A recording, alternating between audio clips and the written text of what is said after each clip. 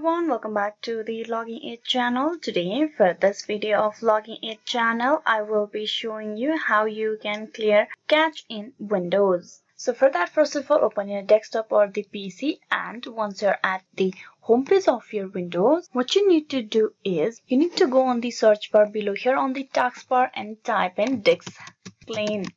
Then click on enter and it will show you this drive selection piece. From here you will be able to change or choose the drive to which you want to clean up. So I'm gonna choose this one and tap on OK.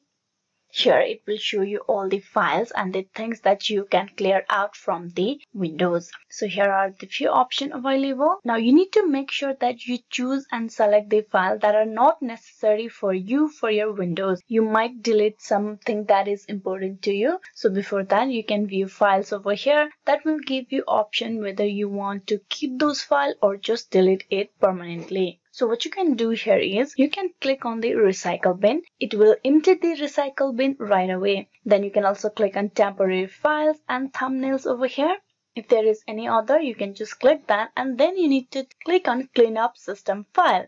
Select the drive you want to clean up, click on OK. Then again you will need to choose the option that you want to delete from here. Click open recycle bin, temporary files, and click on OK. You can also look for the more options. You can also free more disk space by removing programs that you do not use anymore, or by removing all that is not recently restored point. You can click on these cleanup over here and you will be clearing the cache on Windows. Tap on OK. Are you sure you want to permanently delete these files? Tap on delete files. The cleaning process will begin right after that. So this is one way to clean cache in Windows. The other one is you can go on the search bar and type in run, press enter. Here you will have this %temp %. You need to click on OK.